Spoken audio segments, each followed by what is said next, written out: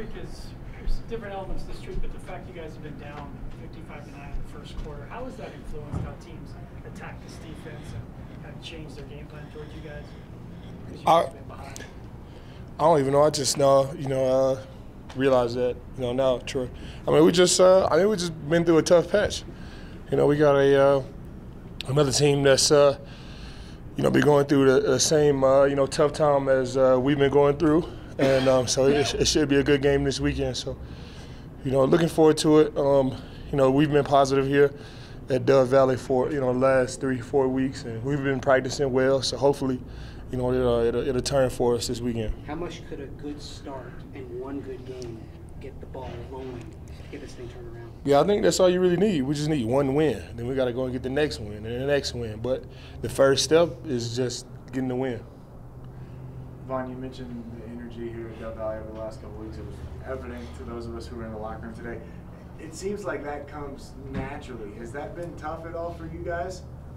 To keep that kind of positive vibe up? Yeah,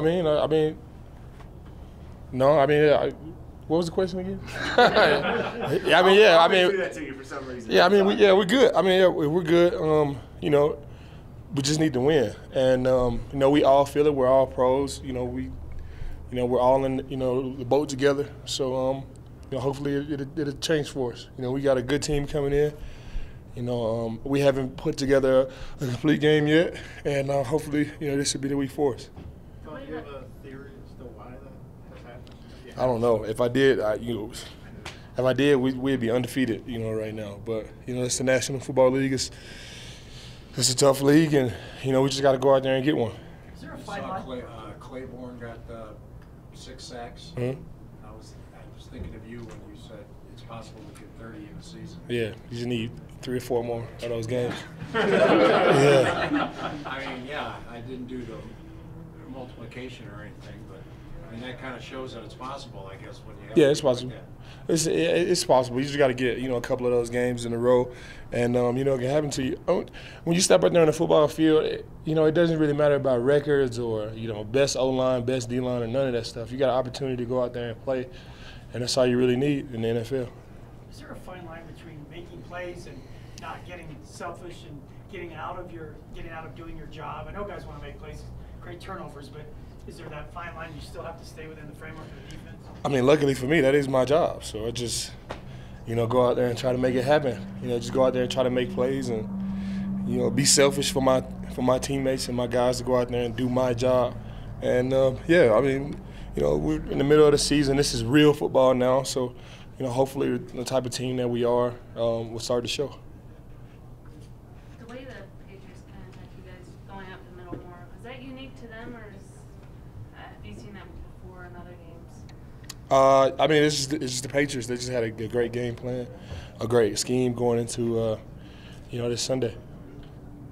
Joe Woods was saying that DeMarcus Walker has kind of had to adjust to what the NFL's been like. How have you tried to help him get used to it this season so that he can find his way in the field? Just by leading by example.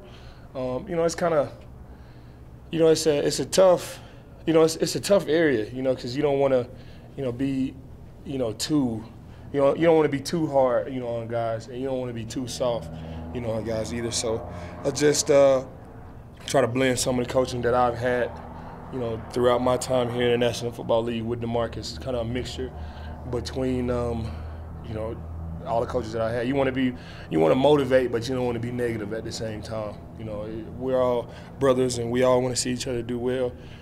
But at the same time, you have to motivate, but you got to watch how you do it. You talked about leadership. You were also nominated this week to be the Broncos Sportsmanship Award nominee. What does that mean to you? How does leadership kind of play into that for you? Oh, it's great. It's dope. I didn't go out. I don't go out every day, thinking, how do I, win the Art Rooney Award. I didn't even know, anything about that. So, just to live my life and, stay on the path that I'm on and do the things that I do naturally, and then you get that. It's dope. It's a dope feeling. You kind of talk about, though, how you like to take care of your opponents, like your teammates. Is that nice to kind of see that recognized widely? Oh, yeah, it's dope. Like I said, I didn't even know anything about, an award for, any stuff. I was just doing that stuff. I was just doing that from the heart. I was just doing that because I felt like that's what the game needed. And so, you know, to get recognized for it, it's amazing. It's an amazing feeling. You know, I wasn't going out, you know, looking for, you know, any type of recognition. So, you know, to get it is dope. I know you don't play on the D-line, but what does Petco bring? You know, it's more on behind the scenes that we don't see. What's it been like to have him as a teammate? Oh, it's been great, man. He's probably the most positive teammate that I've ever been around. You know, no matter what, you know, he's always, you know, how's it going, Oos? Good morning, Oos. You know, we're gonna get this one today. You know, you look at him, you're like, man, are you 24 or 23 years old? And then he's one of the oldest guys, you know, in the locker room, and he still has that energy about him on the practice field, off the practice field, football field, hot, cold, raining, loss, win. He's the same guy. You know, he's great. He's definitely been a shining star in the locker room for us. Has there been talk and meetings or anything? The pass rush hasn't quite been there that you guys are used to, that we're used to seeing from you guys. Hadn't been there the last couple games. Well, I just gotta get it going. I just gotta get it going and make some plays for my guys. You know, like I said before, you know, it's not the type of season that I wanted to have. You know, but you know, I still got a lot of time. I still got a lot of ways to, you know, help you know, my teammates. So yeah, I got another great opportunity to go out there and create some pass rush for my guys. Okay, thank you, Vaughn. Thank you guys. Appreciate it. Thank you.